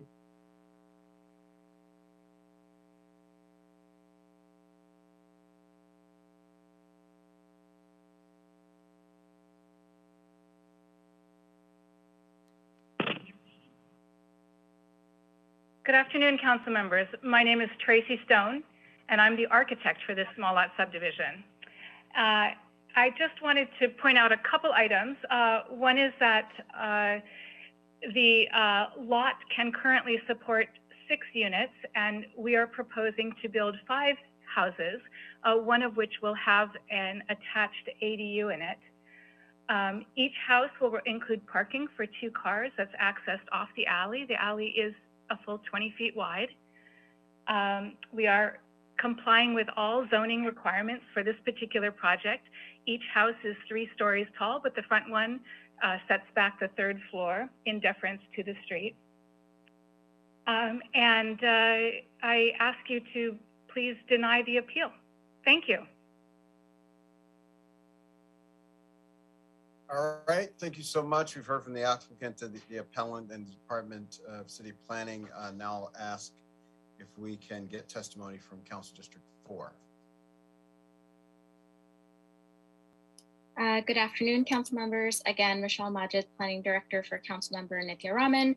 We respectfully recommend that the committee sustain the Central Area Planning's determination and deny the appeal on the basis of a lack of substantial evidence. Thank you. Thank you so much. Chair, I'm going to move that we deny the appeal as recommended by Council District 4. Is there a second? Second. Seconded by Mr. Trujillo. Mr. Mejia, can you read the specific instructions into the record and call the roll? Yes, to deny the appeal filed by David Wheatley, thereby sustain the determination of the Central Los Angeles Area Planning Commission in approving the environmental clearance and categorical exemption from CEQA relative to the approval of a vesting tract map for a small lot subdivision that will contain 5 small lots, one of the units with an accessory dwelling unit for the property located at 2820 North Avenel Street through 2820 and a half North Avenel Street in CD4. I will call the roll. Councilmember Harris Dawson. Yes. Councilmember Cedillo. Yes. Councilmember Bob Blumenfield. Aye. Councilmember John Lee. Aye. Councilwoman Rodriguez. Aye. 5 members and unanimous, Mr. Chair. Excellent. Thank you so much. That takes us to our 13th and final item. Yes, item 13, Mr. Chair, is a categorical exemption from CEQA, the related findings, report from the Planning Department, and appeal by Susan Guralnick from the Franklin Corridor Communities. She's appealing the approval of the categorical exemption for a transit-oriented communities project that will contain 28 units, of which 3 will be reserved for extremely low-income households. All right. Project is in CD4. Thank you. Do we have a report from Department of City Planning on this item? Yes, you do, Mr. Chair. Good afternoon. Plum Committee, I am Kevin Golden, City Planner in the Expedited Processing Section. On March 17, 2021, the Director of Planning issued a Class 32 categorical exemption, otherwise known as CE 32, as the environmental clearance for a project consisting of the construction of a new 28-unit apartment building under the TLC Affordable Housing Incentive Program. On May 20th, 2021, a CEQA appeal was filed by Susan Guralnick of Franklin Corridor Communities. The appeal challenges the Director of Planning's determination that the project is exempt from CEQA pursuant to CEQA guidelines. The following is an appeal summary. The 5 appeal points are as follows. Appeal point number 1, there will be a significant impact to traffic. Staff's response to that is that the Los Angeles Planning Department, Transportation Department, otherwise known as DOT, as you know, clarified over electronic mail that the daily trips generated by this project would not meet the threshold to require a transportation analysis. So based on DOT's traffic impact criteria, the project would not impose a significant level of impact. Appeal point 2, noise from the activities taking place on the rooftop deck will negatively impact residents in the neighboring buildings. As stated in the CE32, Rincon Consultants prepared a noise analysis for the project. Noise levels were revealed to be consistent with general plan noise element guidelines for residential neighborhoods. Residents of the project will be subject to compliance with noise regulations in the same way that project residents or existing residents in the area are. As such, it has been determined that the project will not generate significant operational noise impacts. Appeal point 3, the cumulative impact of the nearby projects will increase congestion and make emergency access more difficult. Staff's response to that is that speculation that significant cumulative impacts will occur simply because other projects may be approved in the area is insufficient evidence. California state law requires that drivers yield the right-of-way to emergency vehicles and remain stopped until the emergency vehicles have passed. Around the project area, multiple lane roadways running north-south include Cahuenga, Highland, La Brea, Fairfax, and Crescent Heights. Roadways running east and west include Franklin, Fountain, Sunset, Santa Monica, and Melrose. The appellant has provided no concrete evidence to support her argument that the project will trigger significant cumulative impacts or impacts to emergency access. Appeal point 4, the project is at the gateway to the Whitley Heights Historic Preservation Overlay Zone, which is a National Register Historic District, a historic resource of national significance. Staff's response is that the project site is not within a historic preservation overlay zone, and the project site is vacant. No historic resource would be demolished as part of the project. The project does not involve the conversion or alteration of any historic resources. And finally, I get to appeal point 5. The project site is designated as being in a very high fire severity zone, and it is also within an aqueous Priolo zone, which is an exception to the use of a CE32. Staff's response is that this exception to the use of a categorical exemption does not apply to Class 33 exemptions. As stated in CEQA guidelines and in the document, this exception only applies to the Class 3, Class 4, Class 5, Class 6, and Class 11 categorical exemptions. This is a Class 32 exemption. Staff acknowledges that the project site in those zones, staff has revised the CE32 written justification for the project file to reflect that. But the fact that the project is located within those boundaries does not create an unusual circumstance, because large portions of the city are located within these zones, and there's no evidence in the record that indicates that this particular project is more susceptible to fire risks than any other building in its vicinity. Furthermore, the project is in a special grading area, which will require review and approval by the Department of Building and Safety Grading Division. The project is located in a long-developed urbanized area and thus will be adequately served by all required public utilities and services. Thus, in conjunction with regulatory compliance measures, RCMs, including fire code, the project will not result in a significant impact. So based on the information in the record and considering the appellant's arguments for appeal, staff finds that the project meets the requirements for a Class 32 categorical exemption.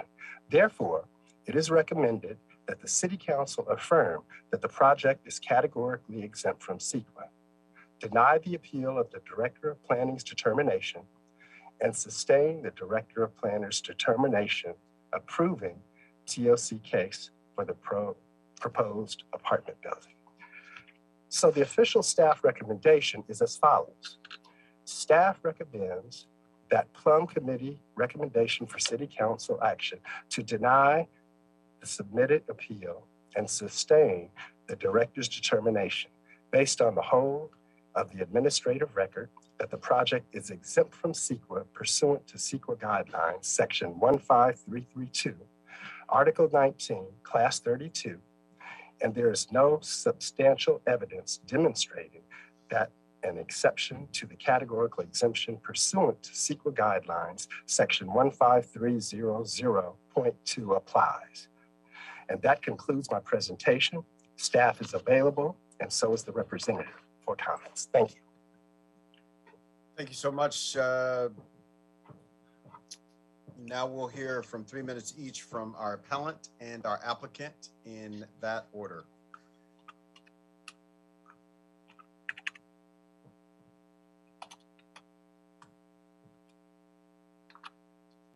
Yes, this is John Girotto representing the residents of the Franklin Avenue corridor adjacent to this project in Hollywood, who you've critically heard from today calling in. A neighborhood with 100-year-old infrastructure densely sandwiched between Highland Avenue and Cahuenga Avenue, our city's two major arteries to the Cahuenga Pass, and at the gateway to National Register Historic District, Whitley Heights Hillside. The residents asked the council members to allow proper CEQA review and necessary risk assessment provided by a CEQA review. The project is not providing affordable housing beyond what was demolished, so there's no housing emergency fulfillment. Why waive the CEQA review? Indeed, per safety. This is a sensitive site applicable for CEQA review, a high fire hazard severity zone, a hillside sensitive zone, an Alquist Priolo zone, 100-year-old failing infrastructure, F-rated intersection, National Register Historic District adjacent, and dangerously, this oversized project is the choke point for one of only 2 routes of emergency egress for all the residents of Whitley Heights Hillside. Grant this appeal for safety. This project should not be exempt from CEQA review, a review process designed for sensitive sites such as this to ensure resident safety and due diligence. Thank you.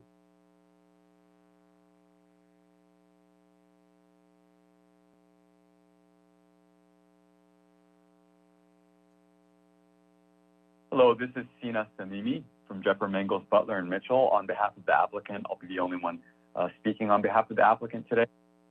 First of all, staff has already done a great job in responding to each of the points of the appeal, and the applicant fully supports staff, as well as the original decision of the Director of Planning. I'd like to briefly provide some context on a few additional points. One is that the appellant bears the burden of showing that unusual circumstances exist that would lead to significant environmental impact, and they have not done so. As to the fire risks, the project site is in a previously developed urbanized area, and it's not within or adjacent to wildlands. So there's no showing that the project can actually increase fire risks. As to the liquefaction zone, the project must adhere to building and seismic codes. So there's no showing that there's an increase in a risk of an earthquake or ground rupture. Further, all of these points that are raised by the appeal, they broadly fall into the category of what's called in the California case law, reverse CEQA. In other words, the appellant is complaining that the impact of the project are going to be on future residents of the development itself rather than on the environment. These challenges are not valid under California law and should be disregarded. But finally, the project team is committed to being a good neighbor and staying engaged with the community. So in that spirit, the construction team is committed to transparency and responsiveness and is committed to incorporate 4 voluntary community engagement policies, and I'll list them here. One is that they'll post a phone number on the project site so the community always knows who they can reach if an issue arises. 2, the project site will be kept clean with daily cleanings. 3, they will maintain the security thing so that it is both secure and good aesthetic shape. And finally, the 4th item is that they'll respond to requests by the neighborhood council for project updates so that the community knows when we anticipate starting construction, how the project is progressing. We're confident that this was going to be a big win for the city and the community, and the appeal should be denied. All right, so we've heard from the applicant and the appellant. Do we have comments from Council District 4? Yes, last one, I promise. So good afternoon again, Michelle Majid, Planning Director for Councilmember Nithya Raman. We respectfully recommend that the committee sustain the Planning Department's determination and deny the appeal. While this project does, in fact, conform to TOC requirements, the Council Office is mindful and sensitive to some of the community's concerns, and we support the applicant putting forward voluntary good neighbor courtesies, such as attending neighborhood council meetings to provide timely project updates and before major construction takes place, daily site cleanings during construction, proper fencing at all times, and having either a superintendent or signage with contact information on site at all times during construction. Thank you. Thank you so much. If there's no questions or comments from the committee, I'll move at the recommendation of Council District 4 that we deny this appeal. Is there a second? Second. Seconded by Mr. Cedillo. Mr. Mejia, if you could read the specific instructions into the record and call the roll. Yes, to deny the appeal filed by Susan Gurlnick from the Franklin Corridors Communities, and thereby sustain the determination of the planning director in approving a categorical exemption as the environmental clearance for a proposed transit-oriented communities project, which will contain 28 units, 3 units reserved for extremely low-income households for a period of 55 years for the property located at 6555 through 6561 West Franklin Avenue, and as stated on the record today at today's meeting by CD4 and by City Planner Kevin Golden. I will call the roll. Councilmember Harris Dawson. Yes. Councilmember Gilbert Cedillo. Yes. Councilmember Bob Blumenfield. Aye. Councilmember John Lee. Aye. And Councilwoman Rodriguez. Aye. 5 members and unanimous, Mr. Chair. Thank you so much, Mr. Mejia. Can you confirm that this concludes our business for today? It does, Mr. Chair. It concludes the meeting. Excellent. Excellent. With that, we are adjourned. Thank you, everybody.